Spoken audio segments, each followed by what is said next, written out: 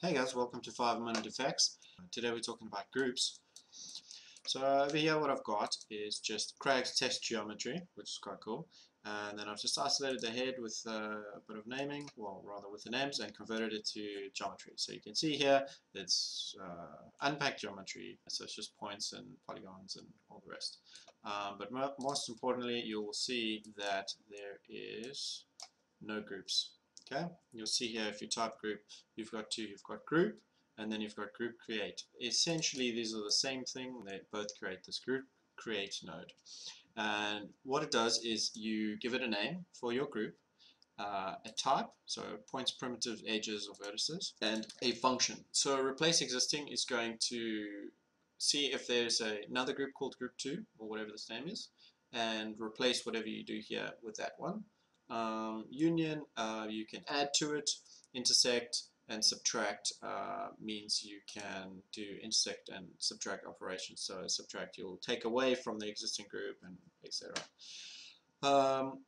Base group, this will enable you to give the any groups that you have previously. So you can add this here and initial merge and everything with that. Types here, you can, I don't think I've actually used this, but you can filter by geometry type here. The way I usually make groups is I'll either use a bounding box. So what it does here is you go hit enter, and you will get a bounding box at the origin, or this position, and you can drag it over, and you can see here you will have your groups. And if you give it only a few, then you will get only a few groups.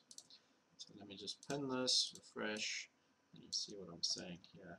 So there's 7,330 primitives in that group, and if I modify this, you'll see that number will update by adding groups based on that. Okay, there's a bunch of different functions. There's bounding box, sphere, which means it just creates a sphere instead of a box.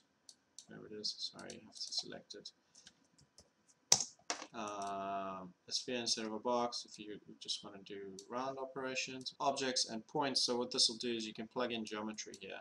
So instead of, if I just go objects and you put it in here, you'll see that wherever I move this geometry, these bounding objects and bounding volume here only work with points, so you can't actually give it any primitives, but there you go, that's pretty much what happens there. Bounding volumes, what you'll do is you just convert this to VDB. So you give VDB from polygons, throw it on that, and it will make a VDB here for the interior if you like, and then this group, it will make the groups for you, again with points, and you can extend the ISO surface if you want. Say you have a volume coming from somewhere else, then you can use that.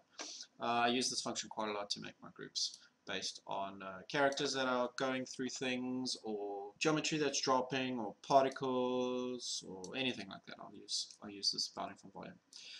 Invert will obviously select the opposite. Keep normals. So what this will do is if you have point normals, which you do over here, you will, based on these angles and range and whatever, you can select the point normals.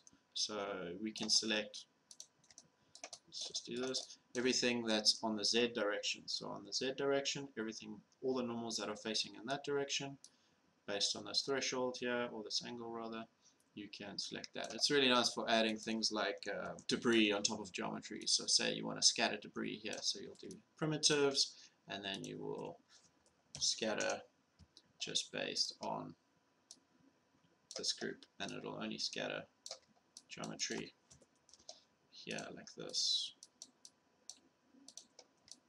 It'll only scatter stuff on the top there, which is nice. I mean, it's really cool for doing things like just random grit sitting on stuff like snow, or even like leaves, or little bits of pebbles and stuff on things like that, or even dirt, and you can use this in various other ways too for your shaders and things like that.